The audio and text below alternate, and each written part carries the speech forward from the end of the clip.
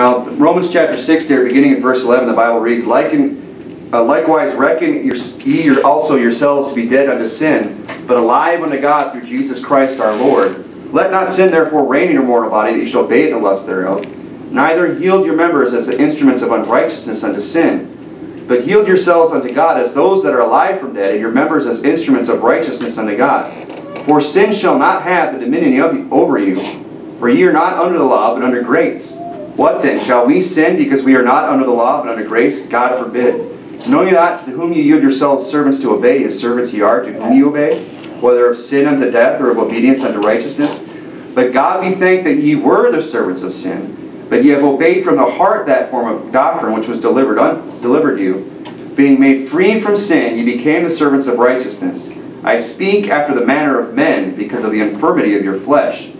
For as ye have yielded your members to servants to uncleanness and iniquity, even so now yield your members servants to righteousness unto holiness. So we see in this passage here, this chapter, that Paul's talking about this conflict that's within our flesh.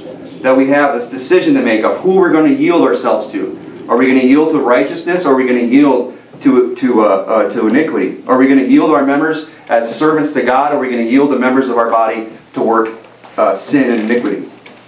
Now we understand that we're saved, right? And that we are not going to be affected by the wages of sin. The Bible says there at that last verse that the wages of sin is death. And of course we know that that wage is not only the physical death of our body, but also taking part in that second death, as is described in Revelation, of being cast in the lake of fire, of going to hell. That is the wage of sin. Now we know as saved believers, we're not going to have to ever take part in that. That once we're saved, we're always saved, that we're saved by grace, through faith, that we don't have to work out any kind of, do any works, we don't have to live a good life or do anything like that in order to earn our salvation. That it's something that's given to us as a free gift. And that once we have it, it's ours forever. And really that's a whole other sermon in and of itself. But what Paul is showing us here, that even though just because you're saved today, that doesn't mean that you automatically are going to just live for God. That you're automatically just never going to have to deal with the sins of your flesh. That there's never going to be a temptation in your life to yield yourself unto iniquity. That you have to make a decision. That you have to decide in your life that you're not going to yield yourself to sin, but you're going to yield yourself to God. And we know that he's telling us that we should let not sin therefore reign in our mortal bodies. That's a decision that we have to make. That we have to reckon ourselves to be dead. But we understand that even if we didn't do that, we are still under grace, not under the law.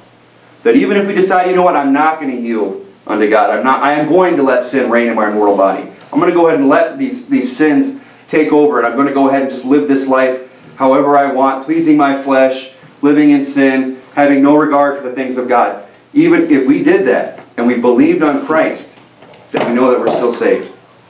That would never change. Look there at verse 17. It says, But God be thanked that ye were the servants of sin.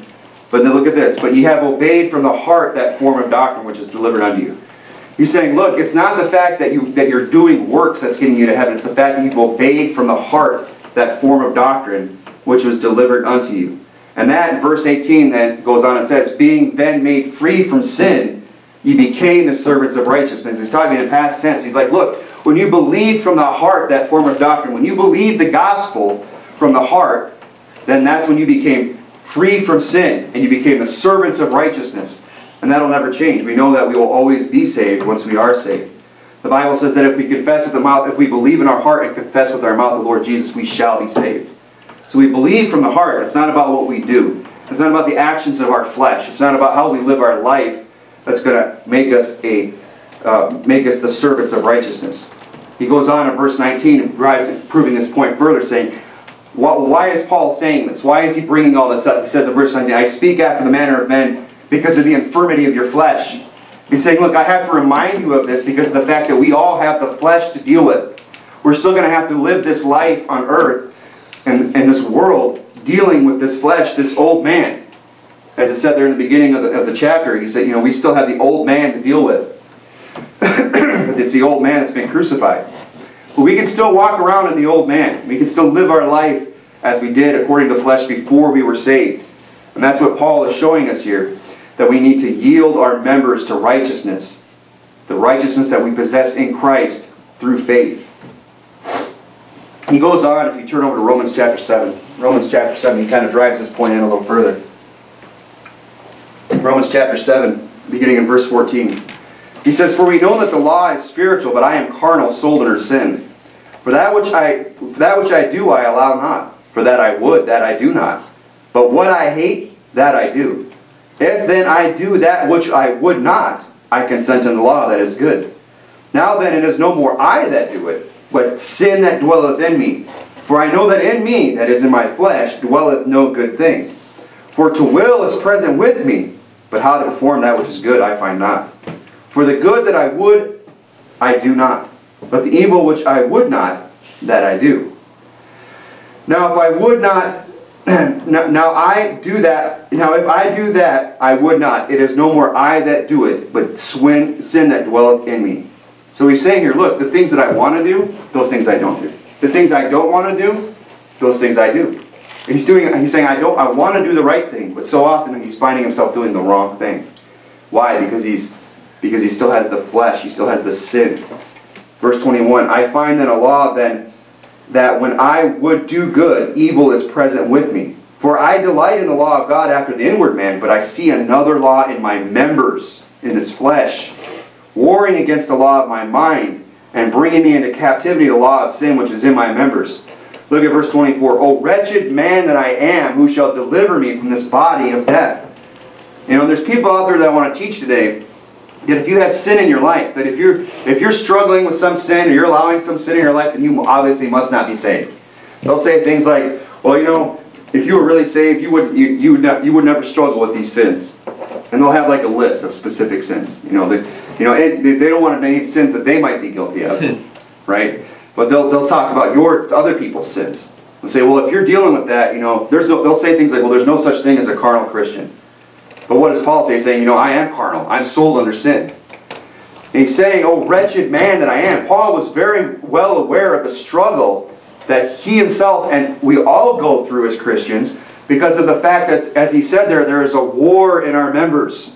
There's something in our spirit, in our flesh that is at enmity with one another. They're warring against one another. The inward man wants to do that which is right. The inward man wants to live righteously and holy and godly under Christ Jesus. But the flesh that we still have to deal with every day still has its desires, still has its lusts, still has its appetites that it wants to fulfill. So he's saying here, look, what a wretched state to be in. What a difficult situation we're in. He says, who shall deliver me from this body of death? He just wants to get out of this body. And we think about that sometimes. At least I know I do. The day that, when we look forward to the day that we die, maybe not look forward to, that's probably the wrong way to put it, but when we ponder or consider the day that we're going to pass away, if we're saved, we know that we're going to go to glory, that we're going to be with God, that we're going to have that new body. I get excited about that. I mean, I don't have a death wish. I'm not trying to take chances or anything out there.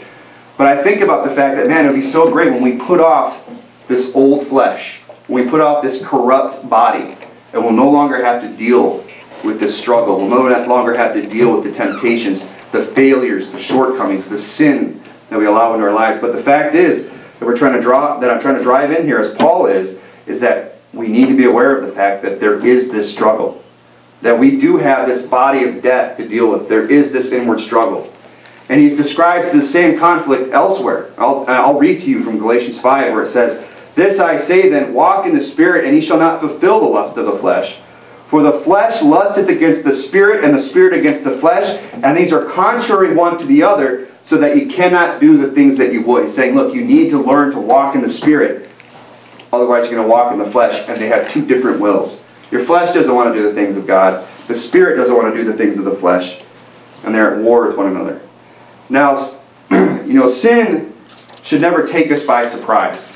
It should never surprise us. I mean, we've looked at these passages, and if we just have any common sense about us and just understand that our spiritual condition, what we're dealing with on a day-to-day as in regards to the flesh, there should be no sin in our life that takes us by surprise. Like, oh, all of a sudden, we're caught in some sin. Often people are caught by sin, not by surprise. They can often see it coming a long way off. And the Bible talks about sin being conceived in your mind, and when it's conceived, it brings forth death. It's something when we're drawn away of our own lusts. You know, sin doesn't just sneak up on us and pounce on us like a lion or some kind of predator. It's something often that creeps up from within and comes out, and then it's manifested in our flesh. It should not take us by surprise that we have to deal with sin in our life. We've been warned of this conflict. We just read these passages, and that's just, you know, we could probably look at every book in the Bible where that this conflict is highlighted or mentioned, or we could see it being played out in Scripture, that there's the war against the flesh and against the spirit, and the spirit against the flesh, and we've been warned of that conflict. And you know, we're probably familiar with our own habits. We know the things that are displeasing to God. We know the things that we do and think and say that are contrary to Scripture. And we know what they are. We're familiar with those. We know what our own weaknesses are, our habits, our lusts, etc., those types of things. Sin should not take us by surprise. Now, people will often, it'll seem that they are taken by surprise. You'll hear about these people that fall into these grave sins, the people that commit these horrible acts. And they'll say things like, well, he fell into sin, like it was some kind of trap that was laid for him.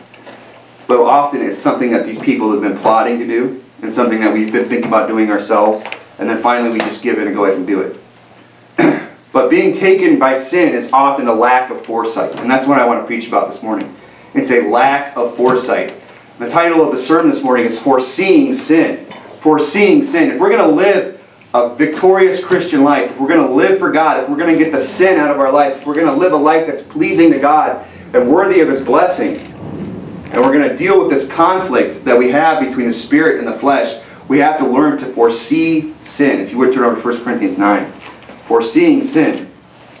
And that's the problem often, that when we find ourselves in sin, is we fail to foresee the sin. We know that we're capable of it. We know we might even have a proclivity to it. We might have a natural inclination to certain sins, but we don't see the circumstances brewing. We don't see the storm coming off the horizon. We don't see it coming into our lives. We don't see that situation coming up, and all of a sudden we're just giving into it. We fail to foresee sin, one, when we are comfortable. That's one situation where a lot of people, they get a little, maybe the finances are going well, life's going real smooth, everybody's in good health, everything's going really good. It's real easy to get comfortable, get a little relaxed, maybe put your feet up, and start to think, maybe things are going so well, maybe I could let this slip over here. Maybe I could bring this standard down a little bit. Maybe I could go ahead and let this sin in my life. Or maybe I could try this just a little bit. Just maybe not go all out, but maybe just this once, go ahead and just dabble in this a little bit. And that's when we fail to foresee the sin, when we're comfortable. And often, a lot of times, we get comfortable with sin that we've already beaten. We have a sin in our life that we've overcome. We have a sin in our life that we've licked it, as they say, and we've overcome it. We can be comfortable and say, oh yeah, I've never going to have to deal with that again. A big one is drugs and alcohol, right? People who've come out of a life of drugs and alcohol, they say, I've been X amount of years clean. I've been sober for years now. I'm never going to have to deal with that again. You got to be careful with that, because that's you getting comfortable. And that's you not foreseeing sin, not saying, hey, there's a potential here. There's a possibility that, yeah, things are going great today, but what about down the road when life's getting a little harder?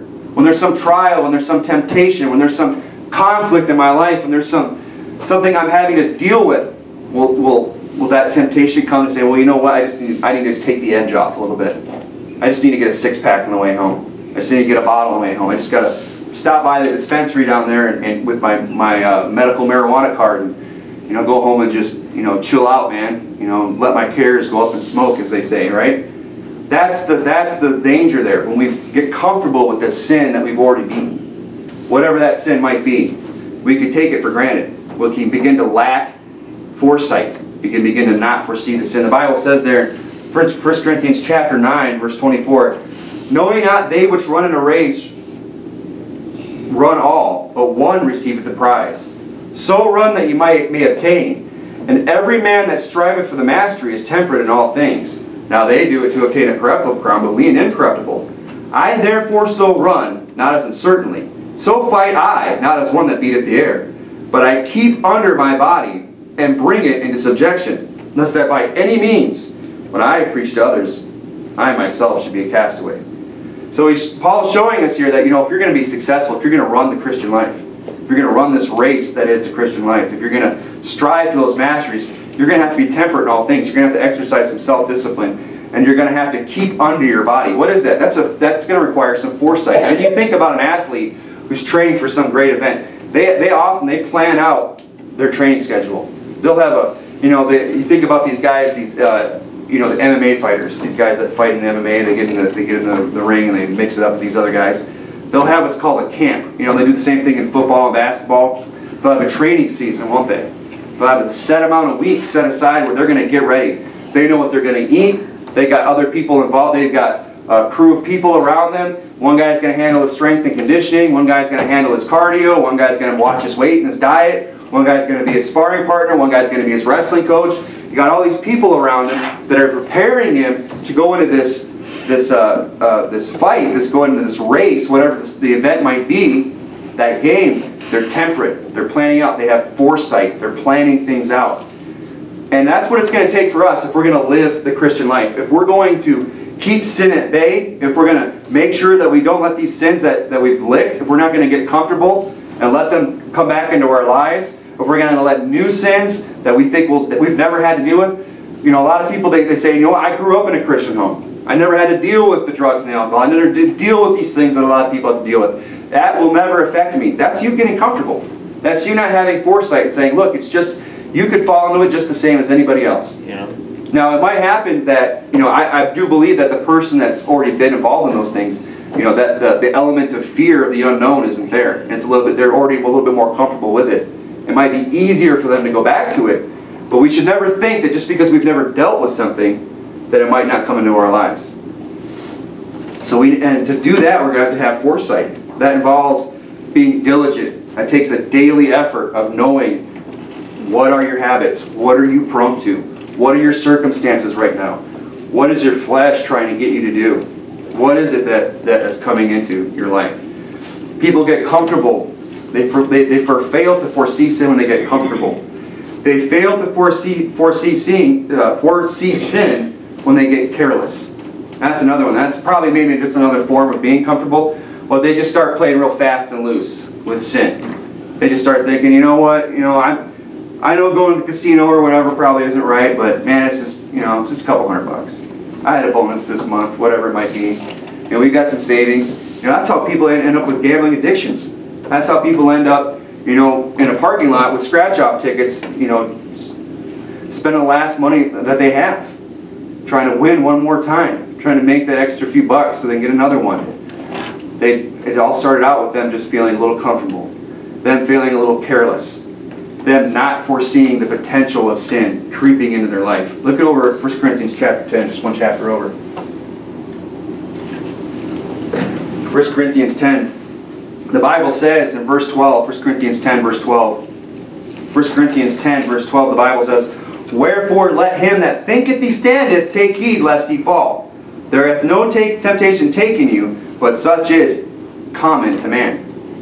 He says, the guy that thinks, the guy that's comfortable, the guy that's careless, the guy that thinks he's not going to fall, that thinks he stands, says, you know what, I've overcome these sins in the past. They'll never affect me again. I'll never have to deal with this sin again. I've got it beat. It's been years since I've ever had to deal with that. Better be careful, because that's when you fall. That's when you stop to foresee sin. That's when you stop to see the circumstances that could come into your life that might push you to that edge, push you to that brink, bring you to that point where you might be willing to go ahead and fall back into that sin, to embrace that sin again once in your life. Now he says there is no temptation taking you, but such as is common to man. But God is faithful, who will not suffer you to be tempted above that you're able, but will with the temptation make a way to escape, that you may be able to bear it. God's showing us here, and He's saying, look, I don't care what the sin is. I don't care what the temptation it is that comes into your life. There's nothing that you can't have victory over in your life through Christ. Amen. That God will make a way to escape. The problem is often we don't want it. We don't want the way to escape. We want the sin. We're comfortable. We're careless. We're not worried about the results. We want the pleasures of sin for a season, and we're not concerned about the consequences. I mean, you think about a burning building. Think about being trapped in like an apartment, a high-rise complex, something where, there's usually just a couple ways to get out of the building. And the place is on fire. It's burning down. You can't get out through the hallway. There's only one way out. It's down the fire escape. Well, what good is the fire escape if you're not willing to use it? You say, you know what, I would really like to get out of this building, but I just refuse to use the fire escape. I'm better than that. I have always used the elevator. That's the way I intend to get out of here. Well, the elevator's full of smoke, the hall's on fire, and you're not getting out. So the point I'm trying to make here is that God will make a way to escape, but we're the ones that have to take it. We're the ones that are going to have to figure out where is that fire escape that God's providing. It's not just God's going to wave a magic wand and just all of a sudden that's going to be lifted from you. That sin, that temptation is just going to disappear. Often I think God allows things to stay in our life in order to bring us closer to Him. He allows these sins and these struggles, not that He tempts us with sin, but that He allows us to have to deal with these things, lets these circumstances perhaps come into our life, that we might find ourselves going to Him, that we might find ourselves on that spiritual fire escape, looking to Him for guidance, looking for Him to help us. You know, we could think, well, where would that be? What is the way to escape? Well, you know, prayer is a big one. Memorizing Scripture. If there's some sin that we're struggling with, go to the Bible, get in the Scriptures, and figure out what things we need to memorize. What does the Bible say about that sin? What can we do to bring that back? If we're having troubles in our thoughts. Maybe we should memorize Philippians 4. Whatsoever things are true, whatsoever things are honest, whatsoever things are just, whatsoever things are pure, whatsoever things are lovely. If there be any virtue, if there be any praise, think on these things. Oh, they left out a good report. I was kind of winging that one. But we got to find these scriptures that'll help us with our thought life. Find these scriptures that if we're struggling with certain sins. That's the fire escape. And God wants us to use it. God wants to give us that way out. So we see that foreseeing sin, it's going to require some diligence. It's going to require some discipline. Foreseeing sin is going to require vigilance and honesty. You're going to have to be vigilant. You're going to have to foresee it. You're going to have to be looking for that potential of sin creeping back into your life. That temptation coming into your life. And you're going to have to be honest with yourself. You're going to have to say to yourself, you know what? I know what my weakness is. I know that this is something I've struggled with in the past, or this is something I'm struggling with right now. Boy, this is an area of my life. This is a sin that just, it keeps coming up. It's something that just keeps drawing me and trying to draw me back into it. You're going to have to say and be honest with yourself. And not just have this attitude, well, I stand. Let him that thinketh he standeth take heed. I've got this beat. This will never be a problem. Other people might struggle with that because that's because they're a bunch of weaklings. That's because they're not as spiritual as I am. That's a dangerous attitude to have. We need to be honest. We have to know and admit our weaknesses. We have to ask ourselves this question, do we have a past of habitual sin? Those of us that have a past of sin, a past of habitual sin, we need to really look out for that and be honest about the fact that this is an area that could be a source of pain. It could be a source of temptation. And if we allow it, if we don't foresee it, if we're not honest and say, you know what, this is an area that I've had trouble with in the past. And if I'm not careful, it could be in the future. Things are going great today, but there could be some circumstance down the road that this might actually become a temptation to me again. And if I don't foresee that, if I don't see that sin down the road, I might fall into that ditch.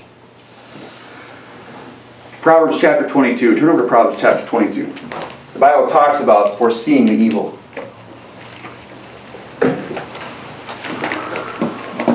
The Bible says in Proverbs chapter 22, talking about foreseeing sin, about being honest, being diligent, being observant, about looking out for the potential of sin creeping back into our life. The Bible says in Proverbs chapter 22, verse 3, a prudent man foreseeth the evil and hideth himself, but the simple pass on and are punished. He says a prudent man foreseeth the evil. Now the evil there might not necessarily be some sin. It could be, I think that would apply. But it might even be, the evil of the world. I mean, we think about, Matthew 24 where Jesus said, these things, I've told you the things that you might not be offended. That He has overcome the world, that we ought to be of good cheer because He's overcome the world. In the world ye shall have tribulation. He's saying, look, evil's going to come. There's going to be a day of great tribulation. There's going to be, things that might not necessarily be sin on your part, but evil that's coming towards you. There might be some persecution. There might be some trial. There might be some tribulation that we have to go through. And if we're wise, we'll foresee it. We'll say, you know what? And a lot of preachers would do well. I think a lot of preachers, they don't want to preach everything in the Word of God because they do foresee it. They foresee the evil and they say, you know what? I want to completely bypass that so they don't preach it. You know, they skirt around it. But we should be willing to foresee that evil and just be ready to deal with it and know that when it comes, when that fiery trial comes into our life, it's not going to take us by surprise. It's not going to creep up on us. The Bible says, a prudent man foreseeth the evil and he hideth himself. What does he mean? Does that mean he's cowering somewhere? No, it means he's taking shelter. It means that he's preparing himself. He's hunkering down. You know, he's holding up the line of defense.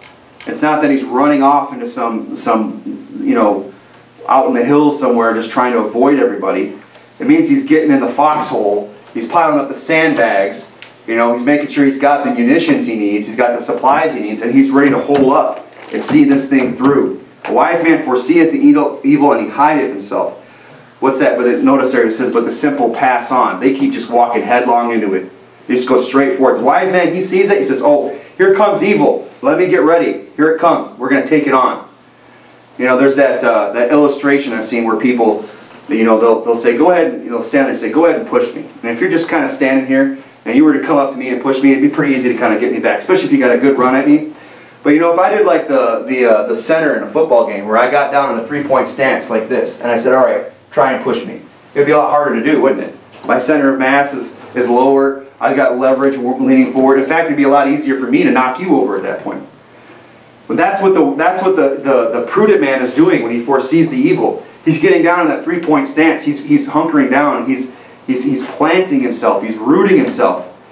Notice he's not going forward. It's the simple that pass on. They don't foresee the evil. They just walk blindly like some zombie right into it, and they're punished. They suffer the consequences. We need to learn to foresee the evil in our life. Look at Proverbs chapter 27, verse 12. Learn. It says the same thing again about the prudent man. Proverbs chapter 27, just a few pages over. We need to learn to foresee the evil. A prudent man, verse 12, Proverbs 27, verse 12. A prudent man foreseeth the evil and hideth himself, but the simple pass on and are punished. I don't know if that's not the same one. I know that. Proverbs 27, I think I hit the paste button twice there. Let me get over there with you. Proverbs chapter 27.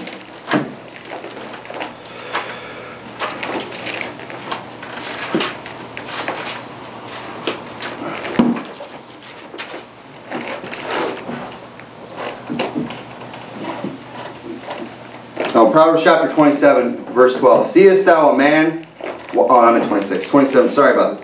Verse 12, there it is. A prudent man foreseeth the evil and hideth himself, but the simple passed on and are punished. So it is the same verse pretty much.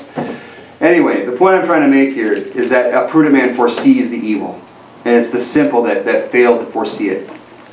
Now, what is it to be prudent? You think about it. Well, it says the guy that's going to foresee evil, the guy that's going to hunker down, the guy that's not just going to pass on and stumble into sin, that's going to see what's coming down the road, he's called prudent.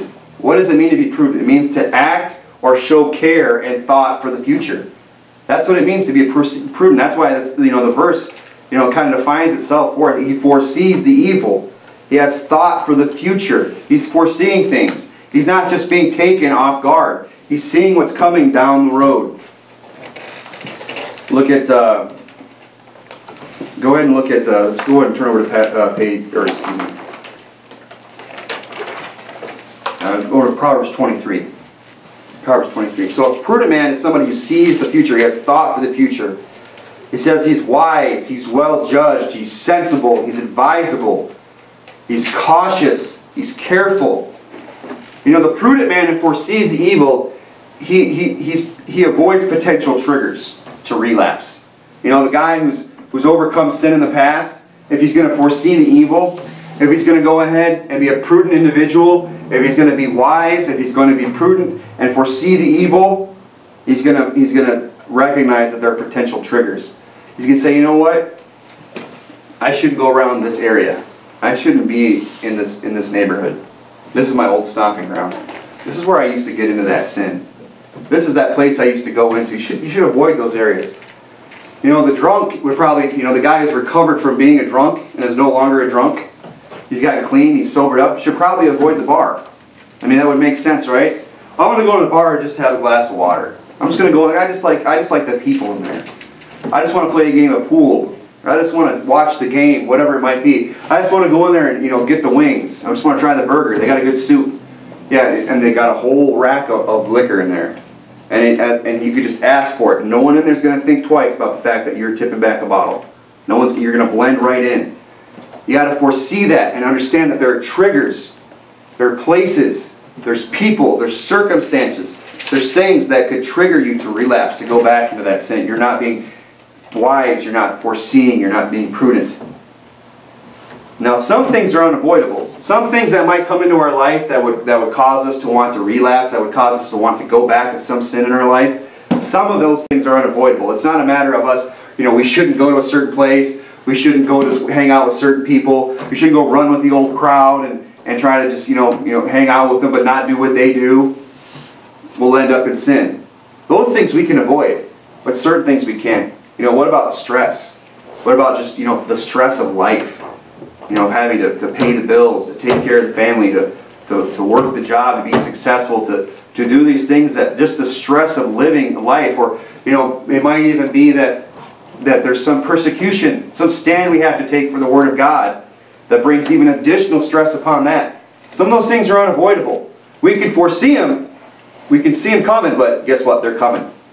And that's why we have to foresee them. Stress is one example. And a lot of people, they have a crutch to deal with these things. A lot of times they go to the drugs, they go to the alcohol, they go to the pills, they get the prescriptions out, they get the bottle out. Whatever it might be, whatever it is. But we need to understand that there are certain things we need to avoid. And you know, we ought to not go to certain places, but even more so, we got to understand that there's some things that are unavoidable, and we need to foresee those things and understand that we need to deal with that before it comes. You see, the prudent man foresees. He says, you know what? I know there's some things I can avoid. So I'll go this way. I'm going to get away from these old friends. I'm going to get away from these old places. But he also foresees, says, you know, even though I'm going this direction, I know that I can see this down the road. There's something coming. And what is the prudent man? He foresees, and the prudent, he purposes in his heart. He says, you know what? This is unavoidable. This stress is going to come into my life. This conflict, this persecution, this trouble is going to come into my life. It's going to come. I foresee it. But he purposes in his heart. There's something that he purposes in his heart. Go and turn over to Daniel chapter 1. We'll look at the example of Daniel. Daniel was a prudent man. Daniel was somebody who foresaw the evil. You know, I was talking to somebody the other night, and they brought up the point that, you know, we never really look for evidence or proof that the Bible is the Word of God. You know, that's something we just believe by faith. Amen. You know, faith is the substance of things hoped for, the evidence of things not seen. You know, but we come to the Bible by faith. But often, you know, when we start to consider the Bible and the nature of it and the way it's written and that type of thing, we can kind of see not necessarily a proof that it's the Word of God, but we can definitely be shored up on it. You can say, you know what? It's playing out. Now I can see, yeah, definitely, no doubt about it. I mean, the Bible is the Word of God, and here's not necessarily maybe a proof, but here's just some evidence that just points to it. And one of them is this, I think, is that, you know, if we're a book, because the claim is, well, it's just written by men. Man just wrote that. It was just written by, you know, the Jews back in the day. But did you ever stop and consider the fact that the Bible really doesn't cast them in the best light? I mean, it's just a long litany of failures on the part of Israel in the Old Testament. And the Bible really doesn't cast man in the best light. I mean, it talks about the reprobates, it talks about people being given over, it talks about people committing these horrible sins. I mean, there's some stuff in there that if it was your name associated with those things, it would be embarrassing. So it's hard to imagine that men would sit down and cast themselves in that light. And we start to think about the fact, you know, almost every major Bible character in the Scripture has some major flaw. I mean, you think about David, Saul, even Samuel, even these men that we wouldn't think about. You know, if you think about it, they do. But Daniel is one where I haven't seen it. It's real hard to put your finger on and say, well, you know, Daniel's a pretty good guy, but he came up short here. You know, and I know it doesn't record every aspect of life. I'm not saying he's perfect. But I'm saying the Bible doesn't bother to take the time to tell us about any shortcomings that Daniel had. God goes out and makes sure that when he talks about Daniel, Daniel's put out there, it's a very positive example. I can't think of anything that you could point to Daniel's life and say, hey, you know what? He messed up here. Now, the point might be, well, he didn't have to deal with some of the same temptations that we do, the fact that he was a eunuch. But, you know, it is what it is as far as that goes. But Daniel is somebody that we can look to as an example and see a man that's foreseeing the evil, a man that's prudent. And what did Daniel do? He purposed in his heart. Now we're going to look at verse 5, but you know, of course, this is the beginning of the chapter of the book when we start talking about Daniel. And of course, it's where Israel's going into their Babylonian captivity. Daniel's just a boy. He's a young man, perhaps. He's just a boy going in, being taken captive by that foreign nation after his nation's been destroyed and being taken into captivity. Now, I don't think it took Daniel by surprise. I mean, they had the preaching of Jeremiah, they had the preaching of Isaiah and all the prophets, telling them this is going to happen, this is going to come. It was preached publicly, it was preached boldly, people were talking about it. There had been other instances of it happening. God was warning his people and trying to get them to repent, and they were stiff-necked and hard-hearted, they wouldn't do it. And I have a hard time believing that Daniel didn't know about it, and that Daniel didn't see it coming. Daniel didn't say, you know what, we are going to go into captivity. You know, we are going to be taken away. And Daniel, you know, and even when he was taken captive, it wasn't like they put him on a plane and flew him, you know, the 4-hour flight to Babylon. It was probably a long trek by foot that he had to go on. And he realized what was happening to him. He's saying, look, I'm being taken out of my native land. I'm being taken away from the place I grew up in. I'm being taken to a foreign land with a strange people that I know not. And they're going to try to get me to live their way. They're going to try to get me to do things that are not pleasing to God. These are not godly people. They're heathen. They have heathen practices. Daniel, I have to believe, at some point along that journey, purposed some things in his heart. He foresaw the evil of Babylon, and he purposed some things in his heart. He said, you know, when I get there, I don't care what they do or what they say. This is the way it's going to be for me. He foresaw the evil. He was prudent. Look at verse 5. And the king appointed them a daily provision of the king's meat, and of the wine which he drank, so nourishing them 3 years, and at the end thereof they might stand before the king. Now among these were the children of Judah, Daniel, Hananiah, Mishael, and Azariah, unto whom the prince of the eunuchs gave names, for he gave unto Daniel the name of Belshazzar, and to Hananiah of Shadrach, and to Mishael of Meshach, and to Azariah of Abednego. But Daniel purposed in his heart that he would not defile himself with a portion of the king's meat. Now, was that meat sacrificed to idols? Was it something that was forbidden for them to eat? Was it some kind of pork or shellfish or some kind of unclean animal that God, the dietary restrictions that God had in place at that time? I'm not sure, but it was something that would have defiled Daniel. But look, it says there that he purposed in his heart. He said, you know what? And I don't think he did that on the spot. I didn't think he's like, man, I'm really hungry. What do you got? Well, we got this meat that would defile you. Oh, you know what? I can't. You know, and that would have been a moment of weakness. You know, he might have understood what was going to take place. He said, look, when we get there, they're going to try and fatten us up for 3 years. They're going to give us this defiled meat, whether it's defiled spiritually or just something unclean that we can't eat, whatever it is. And he said, look, I'm not going to eat it. I'm not going to have anything to do with it. He foresaw it, though. It wasn't something that came snuck up on him. He understood the land he was going into. He understood the people that he was going to dwell among. He was a prudent man. He was able to foresee the sin coming, and he was able to deal with it.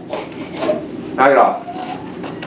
And that's why he was able to purpose it in his heart. He purposed. He foresaw the evil before it came. Now we know that evil is going to come. Same for us. You know, if we live long enough, you know, the tribulation is going to come one day. You know, and and if it doesn't, we still have this life to live. And if we're honest with ourselves, as we talked about earlier, we know what our weaknesses are. We know what our weak points are. We know where we're tempted. It's not a mystery to us. We know the things that we've struggled with in the past.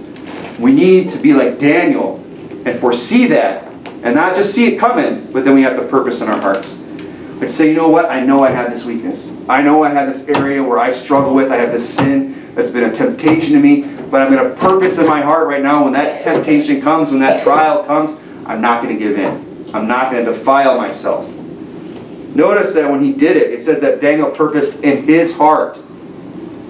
He did it for his own good. He did it in his heart. He didn't go out and just proclaim to everybody how righteous he was. He says, guess what, guys? I know this is going to happen. I just want you to know that I'm never going to give into it. I'm not going to eat that meat. You know, be wary of the guy that wants to brag to you about how sinless he is. The preacher that wants to get up and tell you about how, you know, I used to deal with this years ago, but brother, when I got saved, I got all the way saved. I've never craved it again. Liar. I mean, I'm one who drank. I'm one who, partook in alcohol. And I'll tell you, I'll be perfectly honest, man. There's some days where you see that advertisement up in the billboard. That cooled can of beer with this drops of sweat coming down. And people who've never drank it go, that stuff tastes like piss. Why would you ever want it? And they're right. But when you develop a taste for it, sometimes it sounds, that would really, cut the thirst. A few of those would take the edge off. That would be a good way to relax, wouldn't it? That's dangerous. That's being careless. That's getting comfortable. And we have to make sure that we're not going to just know that about ourselves and be willing to say, look, I know that's a weakness for me. That's a potential area that I could, if I'm careless, if I'm comfortable, if I fail to foresee the evil, I could fall back into that. And Daniel was one who did it in his own heart. He was one of those, that's where you have to do these things. You don't have to let everybody know about it. The preacher doesn't need to get up and tell you how he's just, there's no, he's got everything beat. He doesn't have any major sin in his life. Anything that, he struggles with ever. I appreciate a pastor who's honest. I appreciate a pastor who say, look, I have sin that I deal with. I appreciate somebody who's willing to say, look, there are things that I know that are struggle for me, that are weakness for me, that are potential areas where I could fall, where I could suffer the consequences of sin. That's somebody who's prudent. That's somebody who's foreseeing evil. That's somebody who's going to purpose in his own heart. But notice when it says that he purposed it in his heart, another thing to think about is this, is that, yeah, he did it for his own good, but it came from his heart. He wanted to do it. It wasn't just, I shouldn't eat the king's meat because it would upset my parents. Or boy, if it got back to the people, the remnant back in Jerusalem, that, what, Daniel ate that meat, it would make me look bad. That's not a reason to not, that's part of it. We should definitely allow that to affect our thinking, man, you want to deal with the shame of being caught or being found out or having to deal with that. But it's got to be something we got to do from the heart. If we want to get victory over some sin, it's something that's going to have to come from our own heart. If we're going to be prudent and foresee the evil, it has to come because it's something that we want to do. So many people struggle with sin and they think, and they want to say, oh, it's so hard, it's just, I can never deal, I just can't get the victory over this, it's so difficult. No, there is no temptation which is taking you, but such is common to man. But God is faithful and that will make a way to escape that you may be able to bear it. God makes a way to escape. Here's the thing, you'll get victory over sin when you want it. You'll lick that sin when you want to do it, when it's in your heart. I'm not saying it's going to be easy. I'm not going to say you're just going to get up one day and flip a switch and you'll never deal with it again. But I'm saying this, that people, they want to make excuses for themselves and say they can never get the victory of the sin. It's because you don't want it. Because it's not in your heart. And the only reason you think you should do it is because the preacher preached about it. Or you know that's just not what a Christian should do. But in your heart, you want to do it.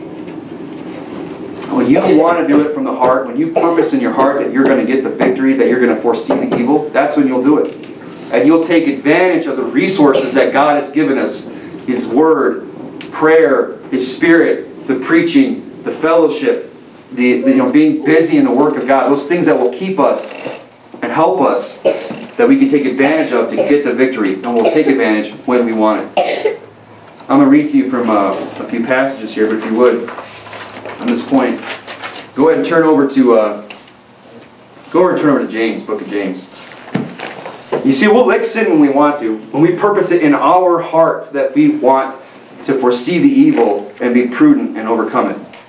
The Bible says, for consider him that endured such contradiction of sinners against himself. Of course, Hebrews chapter 12, talking about Jesus Christ when he went to the cross and was crucified, when he endured the shame, when he endured the cross, despising the shame, for the joy that was set before him. The Bible says, for consider him that endured such contradiction of sinners against himself, lest ye be wearied and faint in your minds. And he says this, and ye have not resisted unto blood, striving against sin.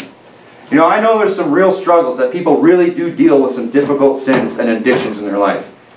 But I have to ask you something. Have you resisted unto blood? Is the temptation and the trial that you're going through anything compared to what Christ went through when he went and resisted unto blood? When he endured the mocking, when he endured the beating, when he literally bled and died striving against sin, the sin of giving up, of not going through, that humiliation that he went through for our sakes? What did Christ benefit from it? What did it do for him when he went to the cross? It was for our good. It was for our benefit that he did that. And he was willing to strive unto blood, willing to do that. So whatever the sin is in our life, whatever the struggle is that we're dealing with, and you think it's such a trial and tribulation, have you resisted unto blood? Have you been willing to get to the point that you know what, I'd rather believe than give into this? 1 Corinthians chapter 10 says this, there hath no temptation, we read this, such as is common to man.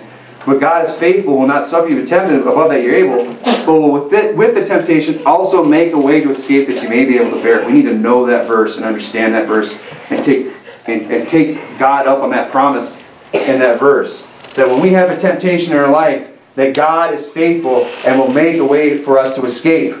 It's there. You know, we don't even have to strive on the blood, more than likely. We just need to go to God in prayer. We need to get in the Word. We need to get around fellow Christians that will encourage us. Look at James chapter 5. James chapter 5, verse 14. Is any sick among you? Let him call for the elders of the church and let him pray over him, anointing him with oil in the name of the Lord. The prayer of faith shall save him. I'm going to have to turn there in James chapter 5.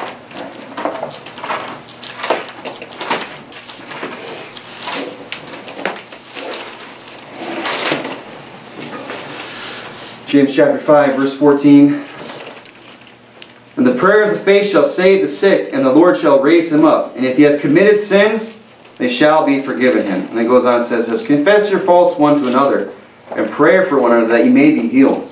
Now I don't think this is like what he's talking about, like with a Catholic priest where you need to go and like, you know, Father, forgive me for I sin. You need to come to your brother in Christ and say, look, you know, this last weekend I went out and I did this and this. Can you just, you know, can you grant me forgiveness?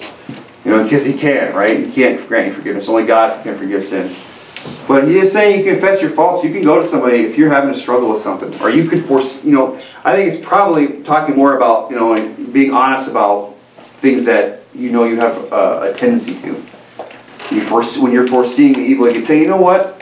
This could be a real struggle for me. I'm going to go to somebody and say, look, help them, make me accountable. Say, hey, I have this fault. I have this flaw in my character. I have this sin that I used to struggle with in the past. And you could talk to somebody about it. You could confess that fault one to another. And you could pray for one another. And, you know, it's not going to somebody to just, you know, embarrass yourself. It's so that somebody might pray for you. You know, and I've talked to people about my past. You know, some people that, you know, and it's difficult. It can be embarrassing to sit there and talk about, you know, very pointed and bluntly about sin that you've been involved in the past with somebody. But sometimes it needs to be discussed because, you know, it's a fault. And it's not just so that we can get down on somebody. It's so that we can help them. So that we can pray. And I know that the people that I've talked to about it, it's out of a genuine concern. It's out of something because they want to pray for me. They want to help me to be healed. They want to make sure that never becomes a problem again. We're foreseeing the evil is what we're doing. The Bible says the effectual fervent prayer of a righteous man availeth much. If we're, you know, I mean, look at the example of Daniel. That was a guy who had his prayer answered. He said, look, I'm going to trust in God. I'm not going to eat the king's meat. And you just feed me the pulse and the water, and you watch what happens. And sure enough, he was more fair and fat-fleshed than all the others that ate that king's meat. But you know what? He wasn't defiled either. So he was that righteous man who had his prayers answered. And that's what we need to do. We need to be willing to confess our faults and then pray about it. And that's how we're going to foresee the evil, and that's how we're going to get the victory over these sins. You see, foreseeing sin requires humility. I'm going to wrap it up here, but foreseeing sin requires humility. It's a humbling thing to sit down and say, you know what? I struggle with these sins. It's a humbling thing to go to somebody else and say, hey, you know what? This is an area that I've struggled with. This is an area where I'm having trouble with. Can you pray for me? That takes humility. That takes somebody who's willing to just openly talk about that with individuals. And I'm not saying you have to go out and broadcast to every, you know, Tom, Dick, and Harry that you know. There's certain people in our lives, your pastor perhaps, a spouse, a close friend, somebody in your life that you could say, look, I want to foresee the evil here. Can you help me? Can you keep me in prayer? Can you ask me how I'm doing here? That requires humility. If we're going to foresee the evil, we're going to have to be humble enough to admit our sinfulness. We're going to have to be humble enough to admit our weaknesses. And this can be particularly hard to do for men. To admit that they have a weakness in some area. Because men, you know, we always want to run like we're tough. You know, nothing bothers us. You know, we're made of stone. You know, we're rocks, we're bulwarks. Nothing can affect us. That's not the case, and it takes some humility to say, you know what? No, this is an area that I've struggled with. This is a potential place where I could fall. This is a place that I could really struggle with sin. Look at James chapter 4, verse 5. James 4, verse 5. The Bible says, beginning in James 4, verse 5, "Do you think that the Scripture saith in vain, the Spirit that dwelleth in us lusteth to envy? But he giveth more grace. Wherefore he saith, God resisteth the proud, but giveth grace unto the humble. Submit yourselves there to God, resist the devil, and he will flee from you." He's saying here, God's going to resist the proud one. If you're going to foresee the evil, you're going to have to be humble, because you're going to need God's help. You can foresee the evil all day. You can say, you know what, I'm a prudent man, I can foresee the evil, I see it coming, and I'm not going to let it get me, but you're going to have to understand something. The Bible says that the devil walketh about as a roaring lion, seeking whom he may devour. Now, I don't know about you, but I don't want to go take on a roaring lion. Not without, body armor, a fully automatic weapon, and a tank, and maybe some air support. It's these guys over there, these natives in Africa that go looking for these lions. You ever seen that? When they walk that tall grass with the spears, hunting lions? That's really something. But the point I'm trying to make is that you can foresee the evil coming, but you can't always stand in your own strength. You're going to need God's help. You're going to need God to not resist you. But the Bible says that God resists the proud. If you're too proud to admit that you have a weakness, that you have an area that you struggle in, that there's some sin that might cause you harm, that might cause you to fall, you're too proud for God to help you. And God's actually going to resist you. So God's going to say, you know what? You think you can stand on your own? You think you've got this beat? You don't need the way of escape that I provided? You don't need to take the fire escape? Good luck, buddy. Let's see you get out of that blazing building with just a fire extinguisher. It's not going to happen. You're going to have to go the way God has provided. You can't go out on your own strength and your own means. You're going to have to be humble. And I think that's a lot of times that's why people struggle with sins for so long that they do. Because they don't want to take the help that God has provided them, because that would require them to be humble, and they're too proud. It says you're going to have to be humble, that God resists the proud. He goes on and says, but God giveth grace unto the humble. He says in verse 7, submit yourselves. Submit, that's a choice. That's the same thing that God tells wives to do to their husbands, to submit. That's not automatic. Wives don't just automatically submit to husbands. That's a choice that they make. Some of them choose not to. We have to make that choice. We have to be humble enough to say, you know what? I'm going to submit myself unto God. I'm going to go ahead and say, you know what? God's way is right. I know this sin that I have in my life is wrong. It needs to be done away with, and I need to get the victory over it. I can see it coming. It's going to cause me trouble. I'm going to submit to God. I'm going to ask Him for help. That's humility. It's your choice to receive God's help. You have to decide whether or not you're going to submit. And then it says this in verse 7. Submit yourselves therefore to God. That's only half the equation. Then it says, resist the devil, and he will flee from you. You have to submit, right? That's a choice that you make to get God's help. But again, it's not that God's just going to wave His magic wand and everything's just going to, it's going to be it's going to be a bed of roses from there on out. He's just going to give you the strength and the power and the ability to overcome that sin.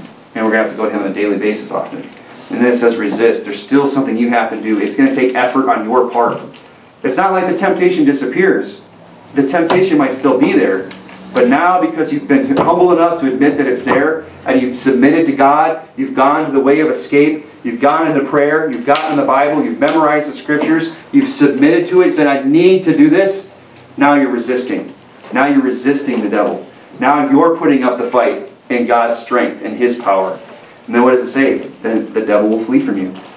There is a point where the devil says, look, the guy figured it out. This guy's figured it out. I used to be able to get him with this sin anytime I wanted. But this guy got humble. This guy went to God and took the way of escape. This guy got in prayer. This guy went to his brother in Christ. This guy went to his pastor, confessed his fault, asked for prayer. This guy got prudent, foresaw the evil. I can't get him anymore. You think he's going to waste his time with you? There comes a point when the devil just says, he figured it out. The victory says, I got to go. Because there's some other guy down the road that he can get. It's like a fisherman who's just walking. The devil's just that fisherman, and he's trying all his different lures. And when nothing's biting, he's going to go find another fishing hole. He's going to say, you know what, that fish in there's got, he knows who that, he recognizes that lure. He's seen that lure before. He saw it snag his buddy last week. And he's gone. He knows, and you know when it's the devil that's trying to lure you into sin. And when you resist, and you don't bite, when you're strong in the Lord, you've submitted to Him and you're humble, He's going to move on. Now, if you would turn over to, I'll just read it to you, we'll wrap up here. There is a refuge from sin in our lives. That's the point. You know, if we're going to be prudent and foresee the evil, and we say, you know what, I could foresee the evil, but what do I do? You know, well, we've seen the devil, we do. We have to be humble. We have to submit. We have to resist and understand that the Bible says in Proverbs that the name of the Lord is a strong tower. The righteous runneth into it and is safe. The prudent man foreseeth the evil and hideth himself. Where does he hide? The strong tower in the name of the Lord. You know, when we're doing it in Christ's name, we're doing it in the power of His Word, His Spirit, we can have the victory. But we have to be willing enough and humble enough to foresee the evil, and then be prudent enough to understand that we need to go to God and take that way of escape. We need to run to the high tower of His name and His Word, that strong tower, if we're going to get that victory over the devil. So that's the message this morning, foreseeing the sin. Let's foresee it. Let's see it coming. Let's be honest and humble about the fact that there's some things that we still struggle with or will struggle with one day. Let's not get comfortable and careless.